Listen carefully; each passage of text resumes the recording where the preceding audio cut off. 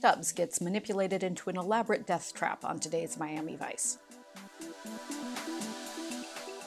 The Afternoon Plane was written and directed by David Jackson, and it brings the Calderone saga that kicked off in the pilot episode to a dramatic close. Crockett and Tubbs attend a wedding along with Tubbs's steady girlfriend Alicia. Alicia is played by model Maria McDonald, who played Tubbs's murderous love interest way back in season 1's The Great McCarthy. Tubbs and Alicia are excited about their upcoming all-expenses-paid tropical vacation, which Tubbs won in a very fishy raffle. Some kid came up to him on the street and begged him to buy a ticket. I'd say Tubbs is a little naive to accept this raffle at face value, though to be fair, when some little kid sells you a raffle ticket, you don't expect it to be an elaborate ruse by your arch-nemesis to lure you to a deserted island for the express purposes of slaughtering you. After the wedding, Crockett will disappear for the rest of the episode, and nobody else from Vice will make any appearance at all, so this episode is pretty much all Philip Michael Thomas all the time. Tubbs and Alicia arrive on the island where they're met by a dude named Wolf, who is a convicted murderer that Tubbs put away in jail. Wolf insists he received a pardon and is just there to enjoy a nice tropical vacation. Wolf is played by Vincent D'Onofrio, who rose to prominence in the late 80s for his role in Stanley Kubrick's Full Metal Jacket and has worked steadily ever since. He starred in Law & Order: Criminal Intent, and recently he played Wilson Fisk on Daredevil. While Loz Netto's One Kiss Away plays, Tubbs and Alicia ride horses and cuddle and sex each other up and in general have a fine old time, which is ruined when Tubbs spots the kid who sold him the raffle ticket. He overhears the kid tell the hotel clerk that someone named Xavier Calderone has arrived on the island. Tubbs has a finely tuned sensitivity to the name Calderone, and under pressure, the hotel desk clerk admits that Xavier is the cousin to Orlando Calderone, Tubbs's arch-nemesis, who will be arriving on the island by the afternoon plane. The last time Tubbs saw Orlando Calderone, of course, was in season 2's Sons and Lovers, in which Calderone murdered his own half-sister Angelina, Tubbs's girlfriend and the mother of his son, to get revenge on Tubbs for the death of his own father, who had murdered Tubbs's brother back in season 1. Tubbs realizes the entire raffle was a setup orchestrated by Orlando to trap Tubbs on the island and exact further revenge. There are no phones or radios on the island, and the entire island is controlled by Calderone. Calderone's father's drug money kept the island affluent, and the island has slipped back into poverty since Crockett shot him back in season 1, so all the island residents are hoping Orlando kills Tubbs. Because no one is willing to help Tubbs charter a boat, Tubbs and Alicia are trapped. The police chief leaves the island, leaving a young officer named Ruben Oliva, played by John Varia, in charge. While looking for a gun, Tubbs runs into an ex-girlfriend from New York, Sally Cordoba, played by Margaret Avery, Oscar-nominated for her role in The Color Purple. Sally, who is Oliva's girlfriend, is also trying to get off the island before Calderone arrives. In a fit of machismo, Oliva decides to take out Calderone himself. He confronts Wolf and Calderone's cousin, and they kill him. The plane arrives, and Orlando Calderone, played once more by John Leguizamo, starts hunting down Tubbs. Sally boards the plane for its return flight. Alicia considers leaving as well, but decides to stick with Tubbs as he tries to take down Calderone. Calderone and his goons hunt Tubbs around the island. Tubbs takes out Calderone's cousin. Alicia, who is a good egg, grabs a gun and ammo clip and heads in to protect Tubbs. She kills Wolf, but is taken hostage by Calderone. Alicia fights him off, and Tubbs shoots and kills Calderone. I appreciate that Miami Vice tried to do something different with this episode.